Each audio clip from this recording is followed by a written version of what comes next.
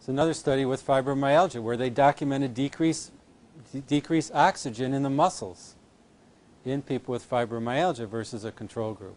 So again, supporting this theory of how it works. We also know that in fibromyalgia, if you block the autonomic nervous system, the pain can get better. And the autonomic nervous system, as I mentioned, is the connection between the brain and the body. This was another study that was fascinating because what they found is that people who had repressive coping styles. So what's repression? What's repressive coping styles?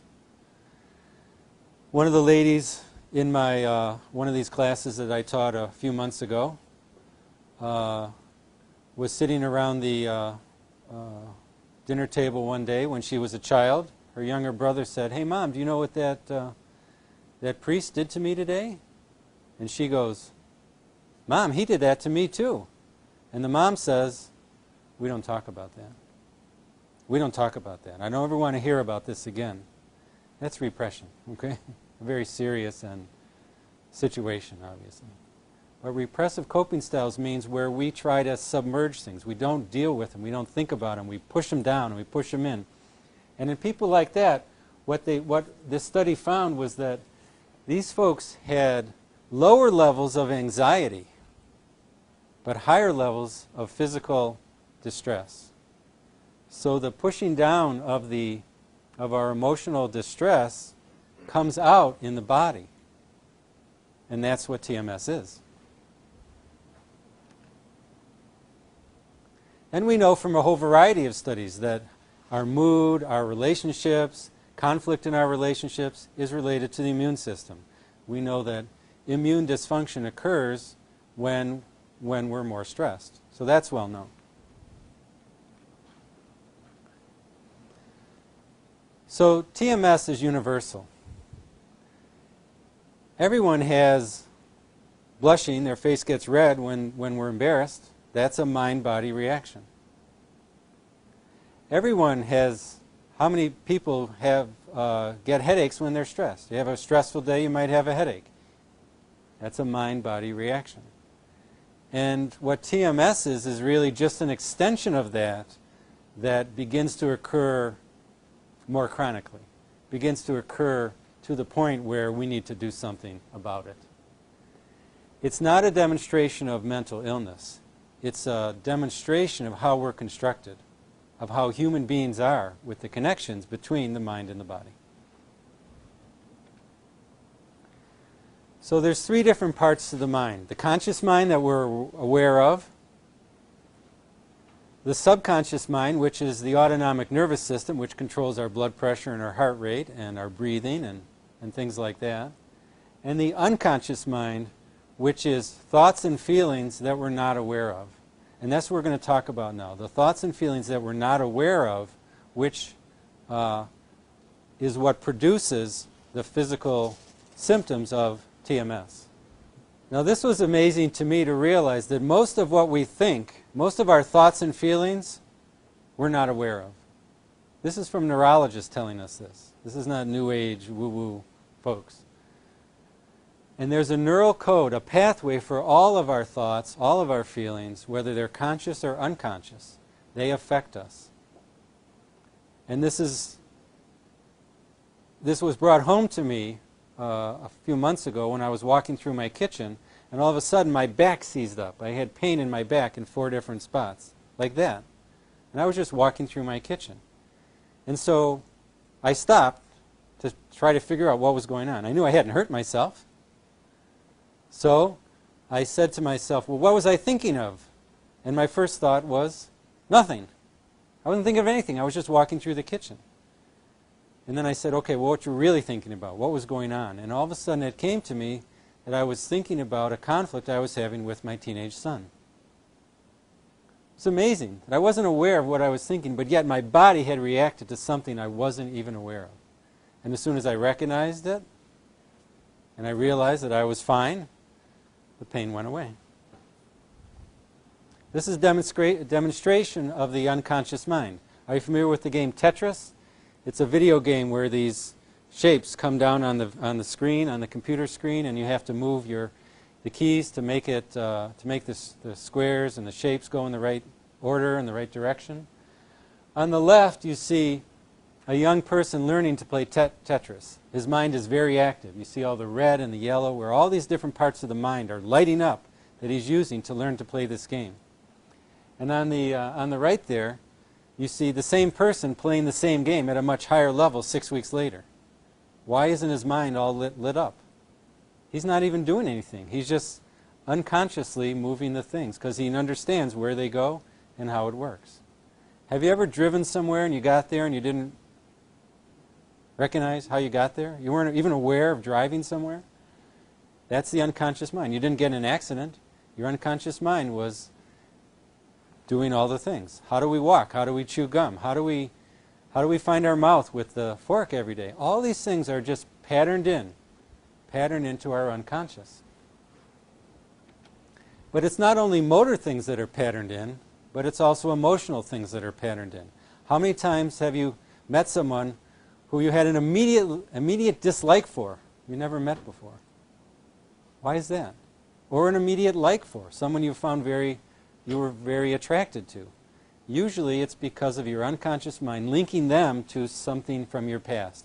Linking some part of them, their hair, their smile, their tone, how they look, or something that relates to somebody you either liked or disliked. And that's how the unconscious mind works. Emotions live in the unconscious as well. And emotional memories are forever. The emotions that we feel and grow up with live in a part of the brain called the amygdala.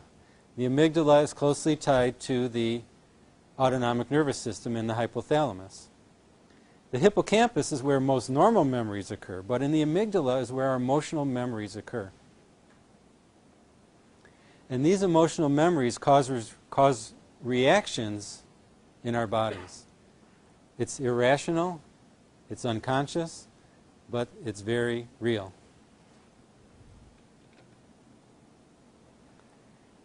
This is an interesting study which looked at lab animals that were stressed compared to a group of lab animals that were not stressed in infancy.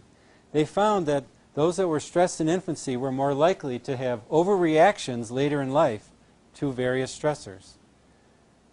And so when you think about those kids, and a lot of us who grew up with emotional memories, who grew up with emotional traumas, who grew up with bullying or abuse or whatever, and our reactions later in life are often overreactions. And they even found patterns of vasoconstriction, exactly what we're talking about causing TMS in these animal models who had stressors in their infancy. Let's talk about pain for a minute. Pain is a learned response.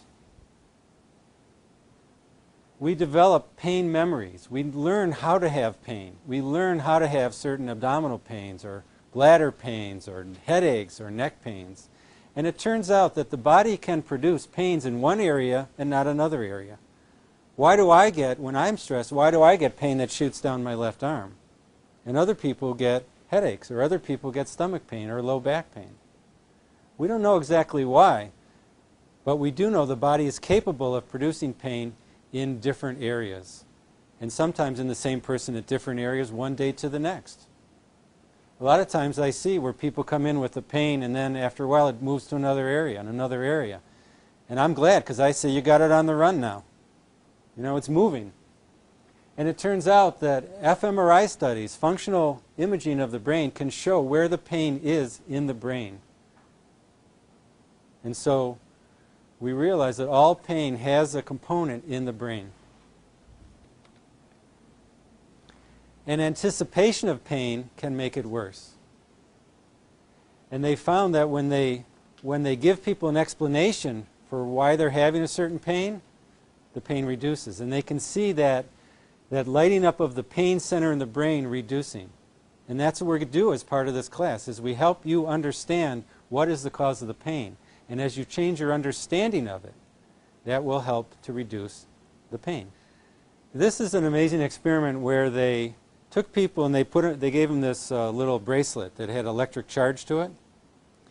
and they gave them a shock. And they were scanning their brain at the same time. But what they would do is they would go ready, set, and then they would give them the shock. And when they were ready, set, a certain part of the brain lit up, which was the anticipation center of the brain. And then when they got the shock, there was another part of the brain that lit up, which was the sensory center, where they felt the pain in the brain. And then they said, okay, now we're going to give you an anesthetic cream. We're going to put this cream on, and then we'll put the bracelet on, and we're going to give you the shock again. But you probably won't feel it as much. Why? Because you've got this anesthetic cream on. But what was the experiment? Fake cream, right? Not real anesthetic cream, placebo cream, just cream. So now what they do is they go ready, set, and as they go ready, set, they're scanning the brain, and what does the brain show? Not as much activity, because they're not anticipating as much pain as before, because they know they have the anesthetic cream. And then it goes shock, and they give them the exact same amount of shock they had before, but guess what? The brain shows less pain, and they report less pain. So the anticipation of what we expect to happen is critical in what happens in our lives. And all pain has a sensory component, what we feel. It also has a cognitive component that I was talking about, in the sense of what we think it is and what we think is going to happen to it. But it also has an affective component, meaning the emotions around it. And as we have pain or symptoms, if our emotions are tied up with that, if our emotions kick in, if we get afraid, if we get worried, if we feel like it's never going to go away and we're doomed, those emotions make the pain worse. And so our treatment that we're going to do as part of this program is changing our understanding of the symptoms, changing our reaction to the symptoms, changing our emotions about the symptoms, and that's part of the way that we change the symptoms themselves. Because these are the cause of the symptoms. The symptoms are coming from, as I said before, our minds.